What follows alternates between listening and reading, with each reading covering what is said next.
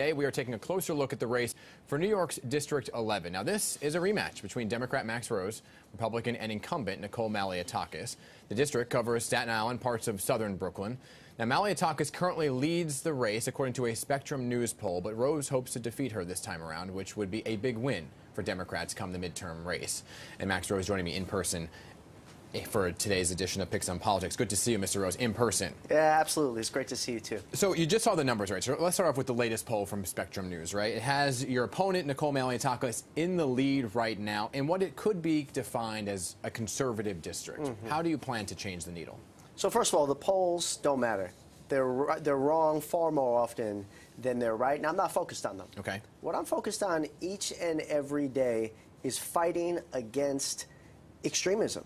You know, many of the positions that my extremist opponent have taken, from abortion, you know, the fact that she has voted to allow states to execute abortion bans throughout the nation.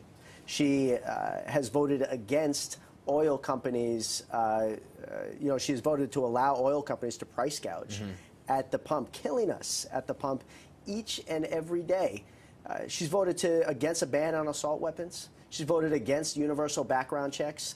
Is this type of extremist policies here that we collectively, because that's what I hear most often when I'm on the street. Okay. People are so tired of extremism.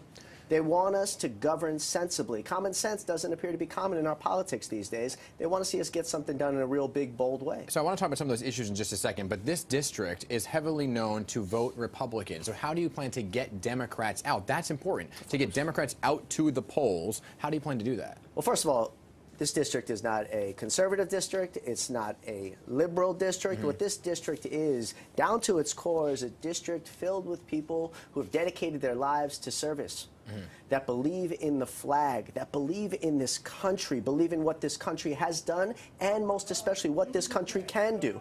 And so in that sense, that's what our campaign is all about. I've lived a life of service. So let me talk to you about the issues right here, abortion and women's rights. You mentioned them off the top about your opponent, right? It's a big motivator. Your website describes you as pro-choice, wanting to codify Roe v. Wade. But do you support any limitations, any restrictions when it comes to abortion rights? So this is exactly the conversation that extremist Republicans would like for us to be having, so they could distract the American people and common sense New Yorkers away from the fact that they're allowing states to ban abortions throughout the nation. But if you look at New York's law as well as the federal law that I supported, all of them have written into it these strictures that we're talking about. The only way in which an abortion is allowed post the viability period, in and around 24 weeks, is when it comes to the health, well-being, life of the mother, the viability of the child. But that, at its core, is a decision to be made between the woman and her doctor. I do not believe that government should be getting into a doctor's office. But let me just close out by saying this. I take this issue seriously, and I know you do as well. Two and a half years ago, my wife and I adopted a baby boy. It's the greatest blessing of our lives. It's not lost on me that my son's birth mother was at a fork in the road and made a decision, and the decision that she made resulted in us having our wonderful son. But that was a decision for her to make, not the government, not any man. Right, and the reason I'm asking about the limitations and restrictions is because it is discussed on both sides of the aisle. And your opponent says she does actually support the limits. So do you support limits or restrictions, just to be very clear? What I've said to you over and over again is the laws that I support, the laws that I believe are in New York, the federal, they all have limitations. There's no one that is saying otherwise. This is an attempt by the Republican Party, the extremists, to distract from us. But let's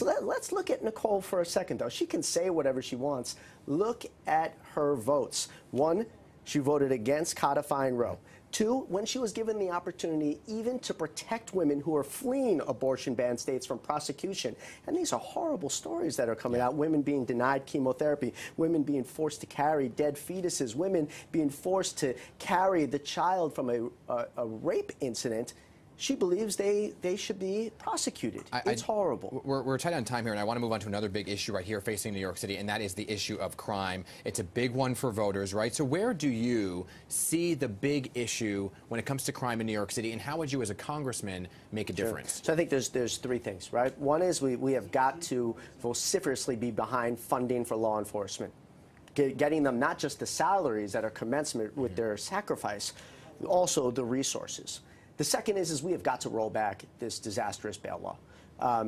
It went too far, too fast, particularly in and around the absence of judicial discretion, which is leading to this culture of criminality and recidivism on the streets of New York for both small crimes as well as large crimes, and it's affecting our economic growth in general, well-being. But the third is the issue of the illegal weapons streaming into our city.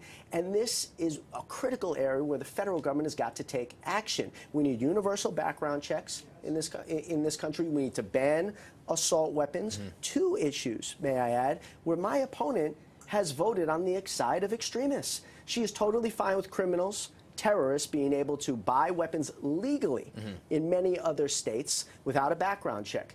Completely fine with assault weapons being sold. I carried an assault weapon in combat in Afghanistan. I understand what this weapon is capable of. It has no place on our streets. Okay, we got to leave it there. We're simply out of time. There's just so much to talk about, but we're out of time. It is a tight schedule that we are on. Max Rose, thank you for being here. Okay, and we'll have you back throughout before the election day. And we also, by the way, hope to have Nicole Malliotakis with us before election day as well. The invitation has been extended.